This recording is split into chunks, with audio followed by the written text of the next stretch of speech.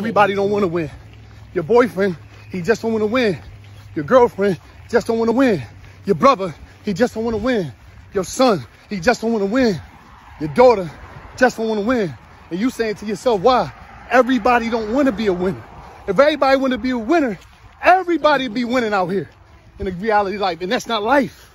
That's some people just don't got the drive and the dedication. And some people is not willing to let go of all the bullshit, I'm talking about all the anchors in their life. They not willing to let them go.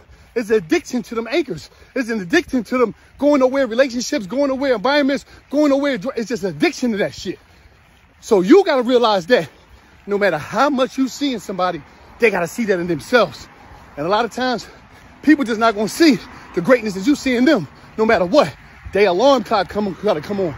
You don't control their alarm clock. You're not the battery. It's something that's in them. And until their alarm clock come on, they're not going to want to win. You got to get into your head.